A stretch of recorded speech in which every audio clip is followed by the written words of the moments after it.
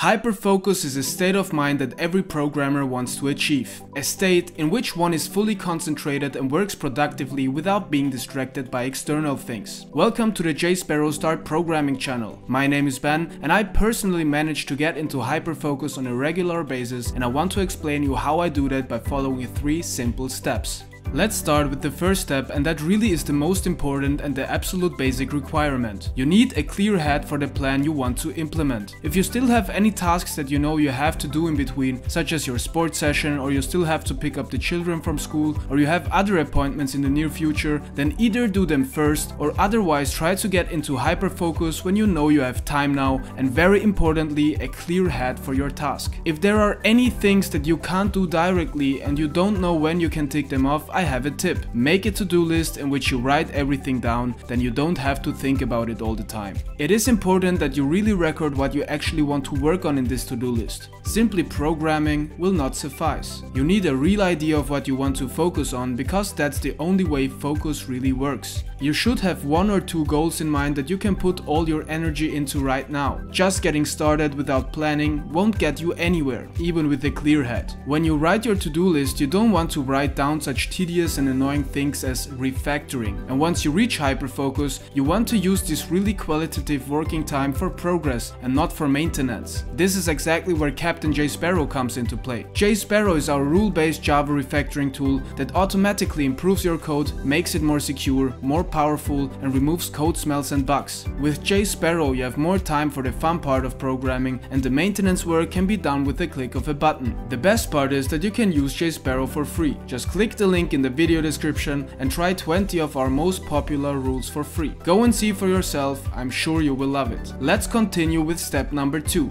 Have a tidy workplace. I know that has nothing to do with programming at first glance, still it is essential because your environment is also affecting your state of mind. And if you're sitting at a desk on which there is also a gaming controller, 3 old coffee cups, unpaid bills, 12 pens, your mobile phone, and God knows what else lying around, then there is definitely chaos here. Professional and focused work is easiest in a tidy and clean environment. It makes little difference whether it's a laboratory, a sports hall, a university hall, a kitchen, or even your desk. If there is chaos around you, it will affect your subconsciously, and then there will also be chaos in your head. For hyperfocus, you need a way to be free from distractions. Step number 3. Have something that isolates you from the outside world. For me personally, it's always work music. Music that's specially made for focusing on tasks. That mostly is where I can get some good focus. There are tons of different playlists for this kind of music on YouTube or Spotify. You can of course also turn on nature sounds or ambient music or whatever helps you personally. I had a time when I would just turn on white noise while I was working, and that helped me quite a bit. The main thing is that you have something that wards off the outside world. Then it is also important that you do not have any notifications on the PC like Discord, Telegram, or WhatsApp messages. Of course, I also put my phone on silent if I really want to concentrate. It is important that you understand, once you're in hyperfocus and then get pulled out, you won't come back into focus that quickly. That's very important. Have a distraction-free ambience and just the right music or any other sounds. That always helps me a lot personally.